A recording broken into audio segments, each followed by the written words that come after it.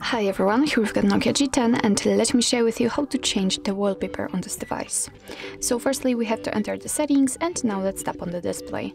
Here let's tap on advanced and right under it we've got the wallpaper, so just enter it, and as you can see here we've got the preview of the home screen and lock screen, and under it we've got some albums from which you can choose the wallpaper from. So we can choose it from My Photos, and this is actually your own gallery, or on device wallpapers, and here we've got some defaultly installed ones. As you can see, after tapping on it we can enter actually plenty of options to choose from. So all you have to do in order to check the preview is to just tap on the wallpaper. I will pick this one, and as you can see it immediately appears almost on the full screen. We can check the home screen and lock screen also, so we can check how it will look like. What's more, if we've got this icon activated, then we can zoom in and zoom out the photo. What's more, we can change the position of it, so it's really up to you how you want to set it.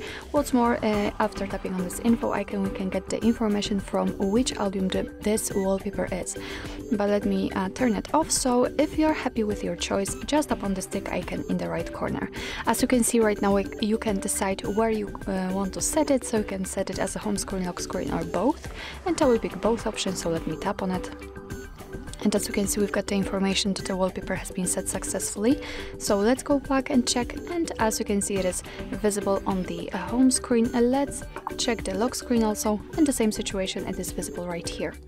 So actually this is it. This is how to change the wallpaper in your Nokia G10. Thank you so much for watching. I hope that this video was helpful, and if it was, please hit the subscribe button and leave the thumbs up.